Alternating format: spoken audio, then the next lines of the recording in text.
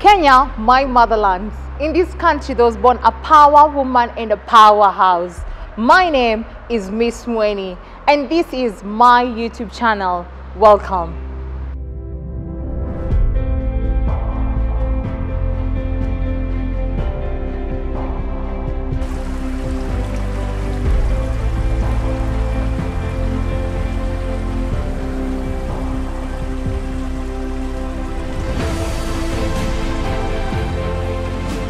I'm a former radio presenter at Hero Radio 99.0 FM.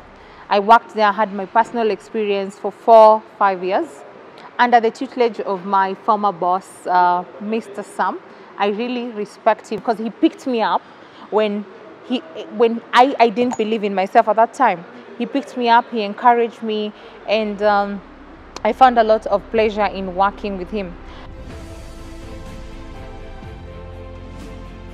Me being on radio, it mentored me, it sharpened me to be the Miss Mueni that I am. And something very interesting, I forgot, when I went into radio, I Googled and I noticed I'm a beautiful black woman. And you know, everyone right now, sorry to say for ladies who are light, I have now offense for you, but I feel like most of the ladies who are light are kind of, they're so pretty. And there are those who influence the black skinned woman like me to go into bleaching and all that. But for me, I used to call myself Miss Mueni the Beauty. Then the self-esteem I had in myself, that was my name, by the way. If you come to Nakuru and ask for Miss Mueni the Beauty, they'll tell you, hey, we know that and she's good at what she does. And there are those who hate, they'll say, Wila najitanga the beauty na si beauty. Unajua tu watu vile ukua. But you see, that did not stop me from finding myself, from pushing, from getting to understand who I am and what I want to achieve in this life. If I tell you what my first salary job was, you'll be so shocked because I was an intern. I was only getting like 10 Gs. 10 Gs, 10 Guanes, by the way. And that is what was helping me survive, like, and do everything. So what I did was, through that 10K, I used to find other things to do to at least become the person that I have become today. I did not look at this offer and think, it would not work. Because this internship that I did gave me an opportunity. This job that I did for 3 months, 4 months, gave me an opportunity to network, to meet with people of different calibers. And it also introduced me to my former governor, whereby now we created a good relationship of working together. So I would plan youth concerts, I would plan events for the youth. This is to tell someone who is out there and they're feeling like this opportunity of an intern, ni pesa kidogo sana, it cannot take you somewhere. Look at the positivity of that internship. Look at the benefits of that job. Who does it connect you to?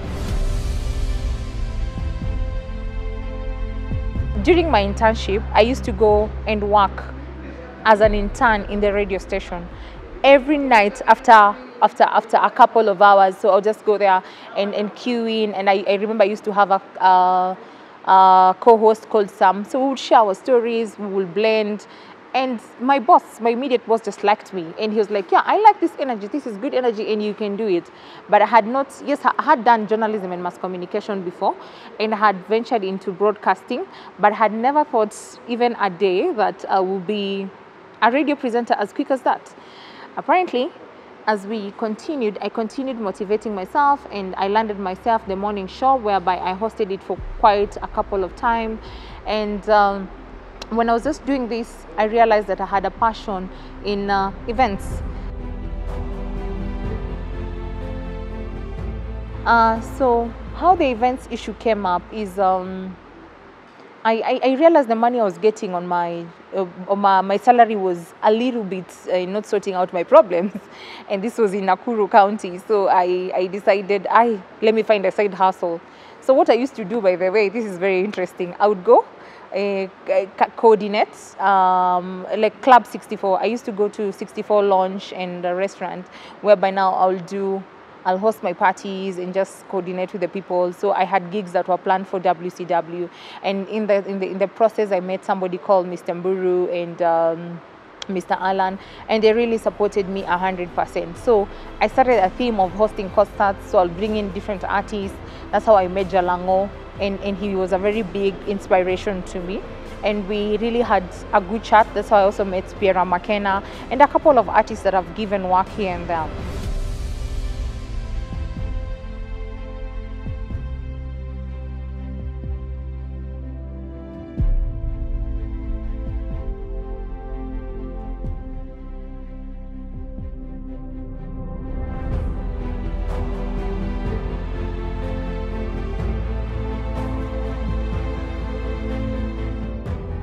This journey wasn't really that interesting because it comes, guys are so judgmental. You're here hosting a party in a club, so guys are like, how can she be hosting a party in a club and she's here working 6 a.m. to 10 a.m. because, you know, media and entertainment both relate. So there are those who will judge you. They'll think you're a party hopper. There are those who will judge you. They'll think that she's taking up the spaces. But to me, that was what I liked and that is what I enjoyed doing. It was not easy, mefungiwa nyumba. As much as you're working on radio, the days I wouldn't say I went hungry because I'll be lying, but the days you'd want to have something that you want, but you cannot afford to have it. And then at that time, there was a lot of pressure, left, right, and center. You know, people have different stories. And being a firstborn, you're very responsible. Like, you have to take care of your siblings who are following you, and you have to lead them and show them a very good example, because there's no way you're going to fail. So to them, they see you as an icon, so you have to keep supporting them and doing the right thing every now and then. My first gig I tried putting up on my own, it was called the Peace Concerts in Nakuru County in 2017. Can I tell you something? Someone ran away with my idea, went and tried making it work, but it never worked the way mine would have worked. So in the middle of hosting my gig failed because I did not have the money to pay the stage and sound and tents and everything. So it was really bad. So music was switched off on stage when I was planning to host this gig. And imagine you have people who've come for this concert and music is switched off. Yani, to me, it was very heartbreaking. You have vendors who have gotten the spaces. As an events planner, I know what events planner go through. It was really a bad place, and I really wanted to make this thing work. And for the sake of the youths and peace and all that. So that night, I was really heartbroken. I was really heartbroken. I went through a bad time. But later on, God connected me to my divine helper. And my divine helper helped me. He picked up my hands, and that was a breakthrough that I got from that. He picked me up and he walked this journey with me. And now I'm a CEO to an events company. I have tents, I have stage, I have everything. So I didn't look at that moment or that time as yes, I was broken because I really wanted it to work, but it didn't work. But now here I am able to hire my tents, I'm able to hire my stage, I am able to make things work, I'm able to pay artists well, and I thank God for that. So in 2017, I met the president in one of the, so this is the, I'm telling my boss, Aki, may I have to go say hi to the president. Nikamwambia, let's go. My boss was my very good friend. So we took a ride together all the way, and then there was this event that was happening. So in the midst of the event that was happening, we just went to cover because I had my media pass. So to go tunangana na wase wa media wa the protocol team. And I know everyone who is in media will know how protocol works. But you know, at that time I was not doing any camera work. Sometimes I was just told to usimame hapo usisonge sana. But I was very aggressive. One thing about me is I'm very aggressive. I go for what I want and I know what I want and I always get it. In the lineup, His Excellency had a chance to pass by where I was. And immediately I just shouted, "How are you, Mr. President?" You know, because I was so happy, and that is what I wanted to achieve like the whole day. And that's what I told my boss, I'm going to meet the president. I didn't have like a formal appointment, but I knew because I have an appointment with the Most High God, He can never disappoint me. So I went, and he said hello. He was there with the deputy president and a team of people, and I said hello. And you know what he said? He laughed back at me, and I told him, "Mr. President, you're doing a good job." And that's the time that we were campaigning. Ukishinda mi naomba tu nipatie kazi. enyewe I can be courageous. Wow. That was very interesting. So akatusalimia na akaenda.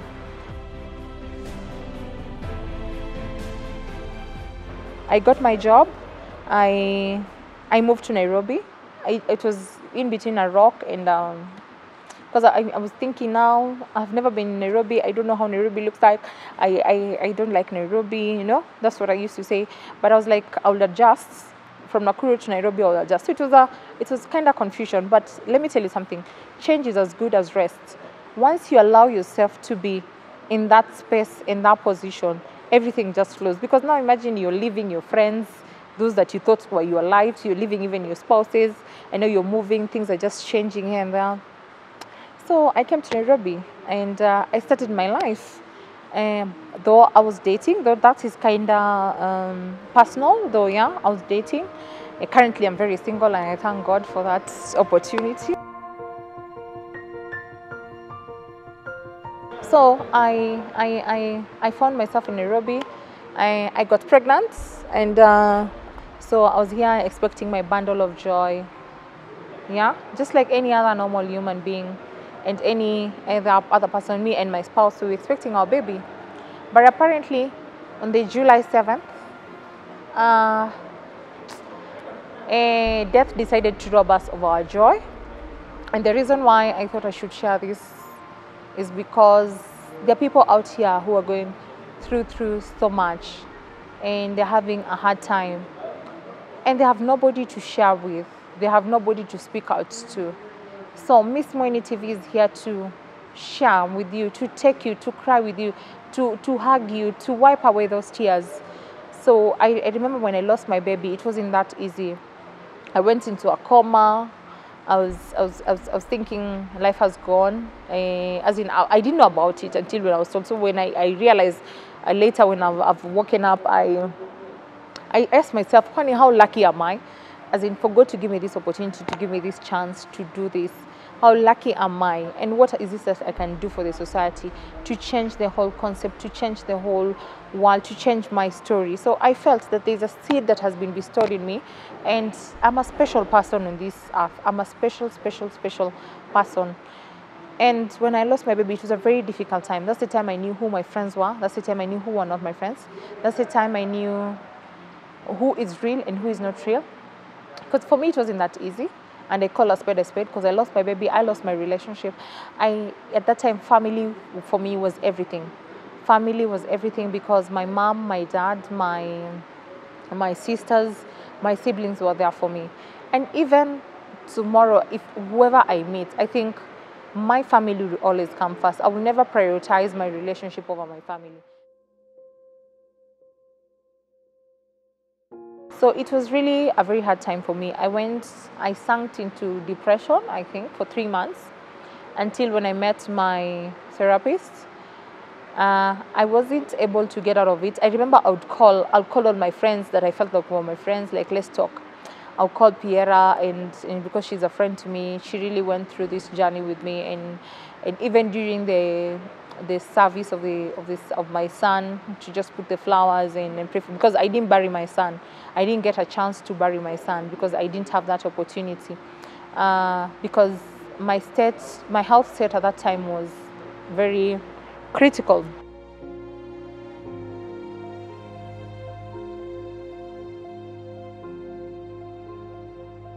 Really a hard time, and when I remember of that story, tears will just want to come down my cheeks. But I feel like I will not cry for him because I have done this.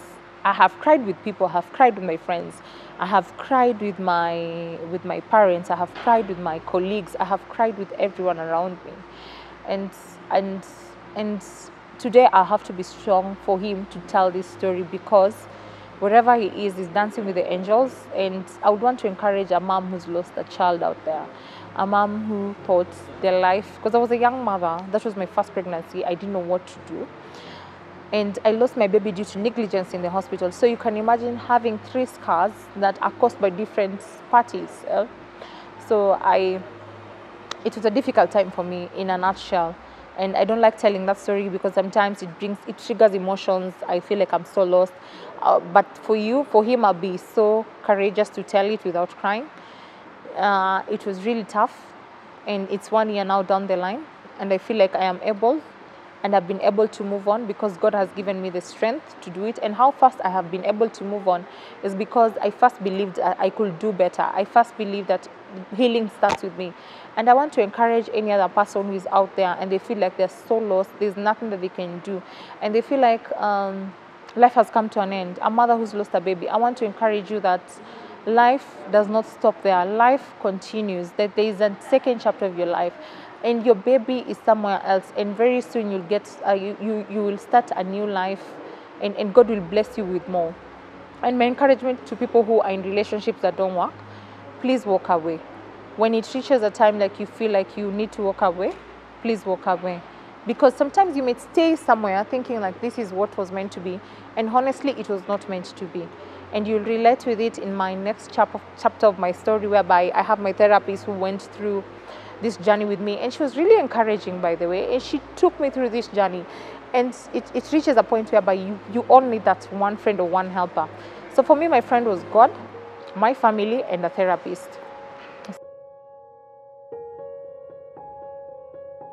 I love the progress Miss Mueni has made, and I'm here to take that space. I'm here to heal us all because God healed me. I feel like it's important I walked this journey with somebody else. And I appreciate my parents because they are the strongest support system I've ever had. They are my first fans, by the way.